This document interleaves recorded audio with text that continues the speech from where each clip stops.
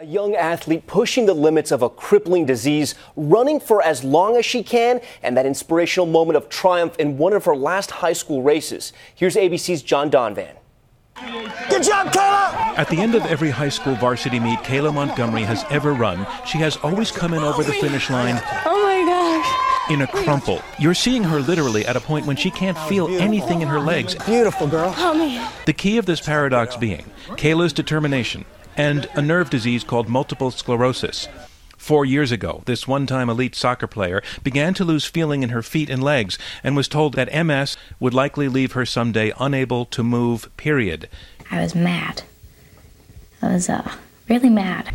But Kayla took that mad and decided that she was going to run while she still could. Although starting out, she was how fast? I was kind of slow.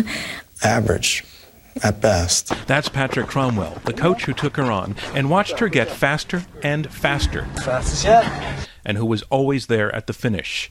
And here's why. When Kayla runs, the natural increase in her body temperature temporarily gives the MS the edge again.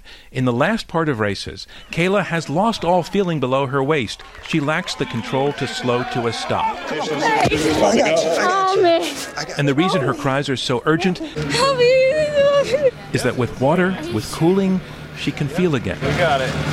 And then in her last high school race ever, she's in the gold shirt. This bad break. Oh, she fell. You gotta go now, Kayla! She did get back into it, and she moved up, and then this. 3,200 meter run champion. And for a final time, the finish line and the help. I got you. And by the time of the ceremony, she can feel, well, everything. John Donvan, ABC News, Washington.